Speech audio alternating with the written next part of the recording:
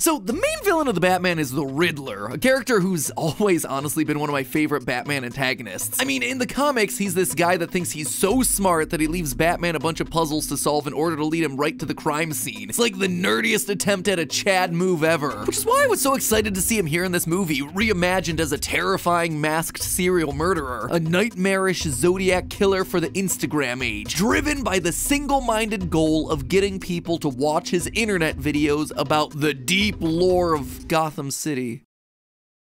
Oh no.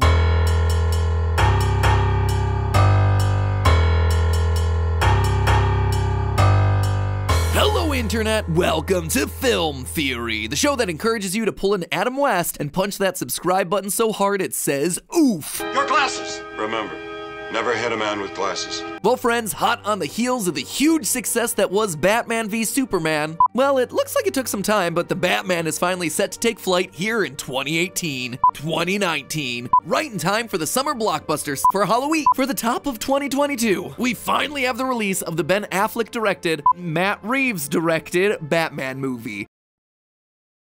Whew, starring Ben Affleck. Oh, come on! Yes, friends, we finally have ourselves a new standalone Batman movie. The latest feature film adaptation of the only character in the DC Comics universe that Warner Brothers is apparently aware exists. I mean, I would make the joke myself, but it looks like they've already done it for me. Coming this summer. They're finally going to make a movie about me! Alfred, the movie. The real punchline here is that by the time that joke made it to theaters, WB had actually greenlit an Alfred show. My movie must be slated for next summer. Coming next summer, it's The Car. Oh, they did The Car before you, bro. And now they're doing that one too. What's up, DC Kids fandom? I'm really excited to give you a little sneak peek into the new show, Batwheels. Even the upcoming Flash movie is apparently a Batman movie. Okay, so maybe the world's a bit saturated with Batman content these days, which kind of makes it ironic that today I don't want to talk about the movie that we got. Instead, I want to talk about the movie that we're gonna get. You see, since the release of the film, the internet's been buzzing with headlines all about the big Joker tease that happens at the end of this movie. Just to recap where we leave things off. As the Batman concludes, Riddler, aka Edward Nashton, turns out to basically be a dorky Batman fanboy who thought that he was helping the crime-fighting mission with his clues. And honestly, Batman needs all the help he can get considering he manages to thwart about, like, let's say 1/3 of the Riddler's big evil scheme. Sure, just about every specific person that Riddler sets out to kill gets killed, and Gotham City is flooded just like he planned, but I guess Batman managed to stop, like, most of an attack at a big political event, so yay? Along the way, he learns that in order to truly make Gotham better, he's gonna need to check his privilege, brush up on his Spanish, and recalibrate his branding a bit, considering that one of the gunmen in the finale repeats his "I'm vengeance" catchphrase back to him. It's a good thing that he had already caught the Riddler at that point, because it sounds like he's gonna need a me day to process that one. Speaking of catching the Riddler, he gets one last scene moping in his cell in Arkham Asylum, and it's here that we finally come to the conversation that everyone's been talking about, and the one that I want to focus on for today's episode. Since we obviously don't have footage from the new movie, let me just set the scene. A barren cell, tinted red. Redder? No, really, I mean real red, pretending like ketchup got smeared across the film reel or something. Yeah, there it is, perfect. Riddler, sad and confused, paces in his room. Suddenly, a voice from the next cell over says, "What is it they say? One day you're on top, and the next you're a clown. Well, let me tell you, there are worse things than being a... Hey, don't be sad. You did so well. And you know Gotham loves a comeback story." Who are you? Well, that's the question, isn't it? Riddle me this. The less of them you have, the more one is worth. A friend. And then they both laugh, but not like normal laughs. They both sound like two teenage boys swapping Fortnite memes on the playground. And scene. Now, we don't get a good look at who this person is. The actor is Barry Keoghan, and he's credited only as unseen Arkham inmate, but his face appears to be somehow disfigured. So, between the high-pitched prepubescent laughter, the clown references, and The scars. clearly everyone is immediately thinking that this guy is the Joker. And it certainly makes sense. He is the top Batman villain. Every version of this property is always in a rush to get him in there, and there have been rumors rumors that Kyogen's undisclosed role would specifically be a version of the Joker. And yet, I'm not so sure. Matt? It feels almost too easy, too predictable. Matt? Shh, not right now. I'm trying to record. You're already a movie studio fighting the perception that it keeps repeating itself. Why would you make your big build-up something that everyone was so sure that they could see coming? And at the same time, why would you take such a huge risk? Any casting of the Joker immediately gets compared to Heath Ledger's iconic portrayal in The Dark Knight, and that's just not a comparison that many actors are able to win. A bad Joker too early in your series can really kill off your chances before you even get a chance to spread your wings. Isn't that right, Jared Leto? Really, Bruce? Honor? We live in a society. Like I said, Honka honka! that's why I believe the Batman is actually pulling the wool over our eyes. They're misdirecting us. They're setting up a different Batman arch nemesis, one that would work a lot better for the world that this film's created, a guy named Hush. Matt! Seriously, what? I am trying to record. Yes, hi, hello, head editor Dan here. You really might want to see this. One of the lines from the scene that's not in is that unseen prisoner says to him, he says, "It's almost our anniversary, isn't it?" And that character, who is the character that you think he is? Wait, so he's the character I think he is? Did they already just confirm my Hush theory? No, Matt, you're missing the point here. The reason that Joker's in the movie is Batman is so unnerved because the Riddler is writing to him. And so he goes to see another killer that he's clearly had an experience with. And this killer in this story is not yet the character that we come to know. And so here we have a Joker who's not yet the Joker. Oh. Yeah. Wait, when did this come out? March 4th? That is literally the day that the movie released. They leave in a bunch of theory fodder, trademarked, only to reveal the answer the same day? But I just finished the script. I just got into the recording booth. I know, buddy. I know, it hurts. Life has been a cruel joke on him, and he's eventually going to declare himself as a clown, declare himself as the Joker. Oh, be quiet, Matt Reeves. I get it. You've done enough damage. Well, There's a new salad fingers. You want to talk about that? he should be Hush. Wait, what? He should be Hush. Yeah, that's it. They're all wrong. The director is wrong about his own movie. All of them, the director, the studio, everyone is wrong to insert the Joker into this world. This character should be Hush. It would work better. It would make more sense. Heck, the Easter eggs are already there in the movie, so as long as you scrub all these director interviews from the world, you have something that could really work. You're really going through with this. Going through with what, Dan? Making the movie better? Making these business decisions over at WB and DC make sense? Yeah, I am. Now stand aside, my friend. I got a theory to record. All right, good luck. Oh boy. Created by Jeff Loeb and Jim Lee in 2002, Hush is... It's a little bit complicated. Have you noticed that most major Batman villains are directly commenting on the Batman in some way? Two-Face is a guy with two personas, like someone who's rich during the day and a bat vigilante at night. The Penguin is a low-life criminal who cosplays as a rich aristocrat, a direct commentary on the billionaire who hunts him down. Batman is a man pretending to be a bat, but what happens when you have a bat pretending to be a man? Man-Bat. Look, not all of them need an elaborate explanation. But whereas all these other villains are commentaries on Batman, Hush is the villain that's basically the evil version of Bruce Wayne. In the original Hush storyline, a boy named Thomas Elliot grows up as Bruce's childhood friend. But whereas Bruce Wayne became Batman following the tragic murder of his loving parents, Elliot's parents were abusive and neglectful, and his origin begins by attempting to engineer their deaths in an accident so he can inherit the fortune. But when the moment finally comes, Elliot only manages to kill his father. His mother's life is actually saved by Thomas Wayne, thwarting his plan for inheritance, driving him further into madness, and leaving him with a permanent grudge against the Wayne family. From that starting point, Thomas Elliot grows up to become a brilliant surgeon with a chip on his shoulder. During the 11-issue storyline, he learns that Bruce Wayne is Batman, and he becomes obsessed with tearing him down. To do this, he manipulates almost everyone, including Joker, Poison Ivy, Killer Croc, even Superman, as a part of his elaborate scheme. And here's the kicker. The reason he knows the Bruce-Batman connection? Hush's secret partner figures it out. The one smart enough to put it all together, the Riddler. They team up, they're friends, just like we see them becoming friends in Arkham at the end of The Batman. That's it? They shared a storyline and worked together one time? That's your big evidence? No,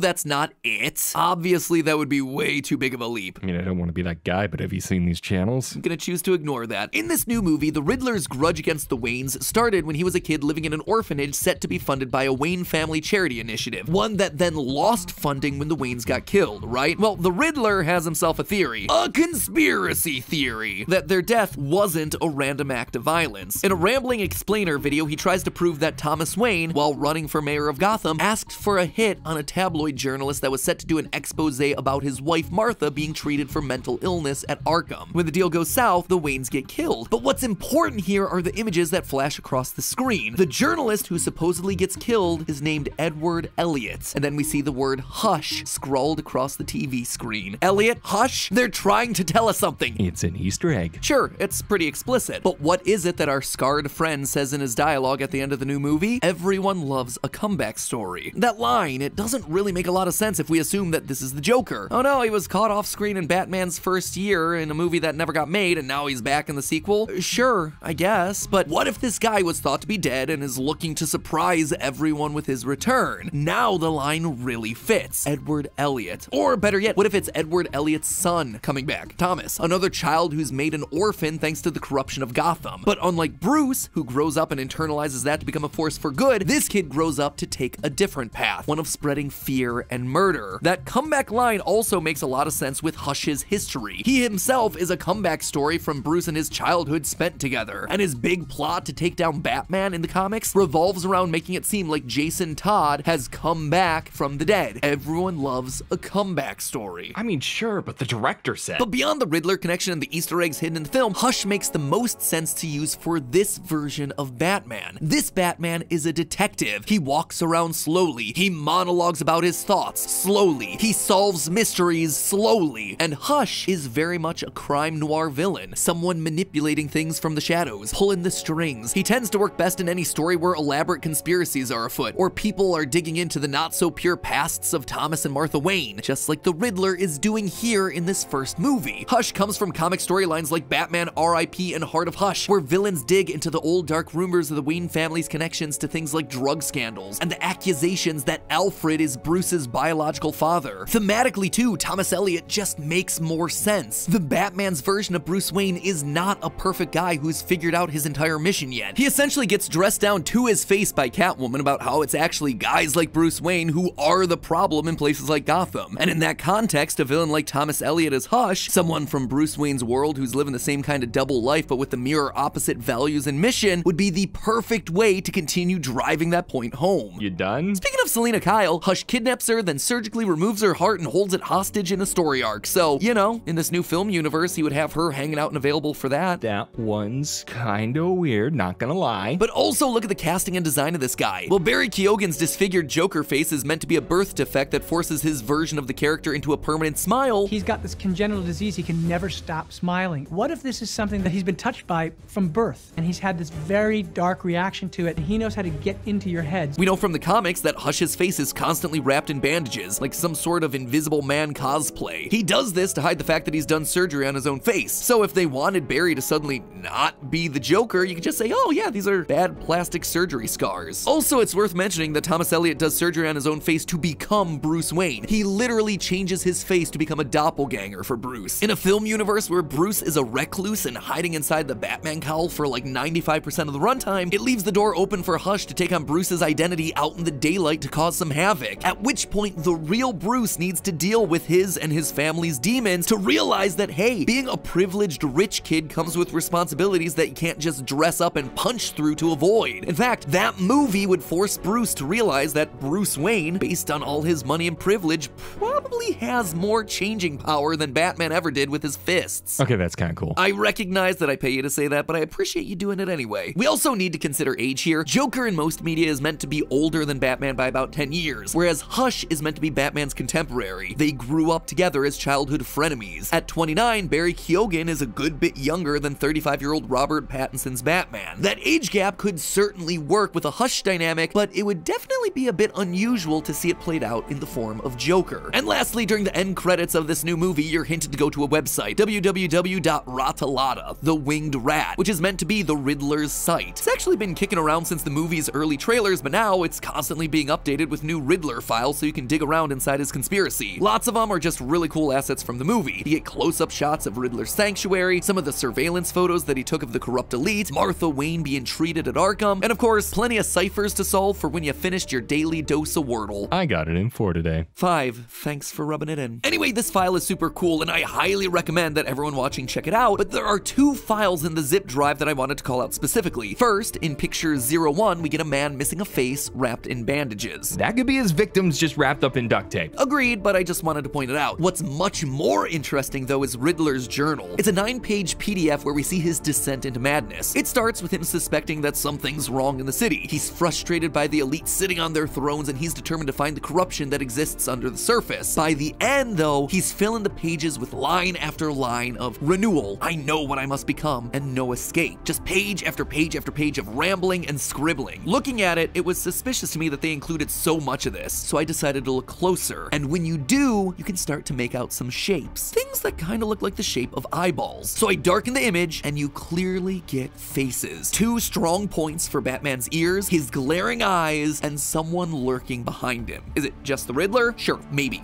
probably. But I like to think that this whole rabbit hole of an ARG is hinting at what's coming next. And that face, to me, is very similar to what we see of Hush. Legitimately, that's pretty cool, regardless of whether it's Hush or not. Here's the TLDR. Do I think that Barry Keoghan is likely meant to be the Joker? Yes. He is. Again, that was outright confirmed. But I hope that he isn't. Batman's rogues gallery is stacked with amazing characters that were all built to reveal interesting facets of the character. I get why everyone is in such a rush to pull out a Joker, but guess what? Story matters more. The Dark Knight worked not just because the Joker was in it, but because the team making the movie understood why the Joker was in it. And spoiler alert, the answer wasn't just to sell tickets. Don't get me wrong, I love the character. I thought the new Joker movie was great, but we see him all the time. Batman has 26 animated films, and Joker makes an appearance in at least 16 of them. That's 61%. In live action movies, we've seen the Joker 5 times in the last 30 years. On TV, Gotham gave us like 3 people who weren't technically the Joker, but were obviously kind of the Joker. I'm just excited to see something different with these characters, and this new Batman movie started to give me it, and I want that to continue. When I look at the world of this new movie, Hush feels like a perfect fit. There's comic lore connecting him to the Riddler. The Easter eggs that have already been laid out for Mr. J could just as easily transplant over onto Thomas Elliot, a scarred Bruce Wayne doppelganger, and honestly, I think the story potential there is just as strong, if not stronger. In the end, my point is that I love all these characters, and sometimes by seeing less of one, it allows us to see more of all of them. But hey, that's just a theory. A film theory. And cut.